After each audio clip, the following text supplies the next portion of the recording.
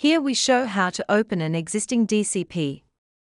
This can be useful, for example, when you need to optimize offset, metadata information, or in order to fix sync issues. To open an existing package, follow these steps. After you've started the easyDCP creator, you'll be prompted to enter your DCP data. To open an existing DCP, browse the option Open and choose Project/Package. Browse to the folder of your desired DCP and click the file Asset Map to open the DCP.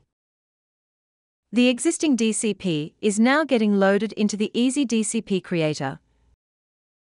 For more information, visit the FAQs on our website easydcp.com. We master DCPs.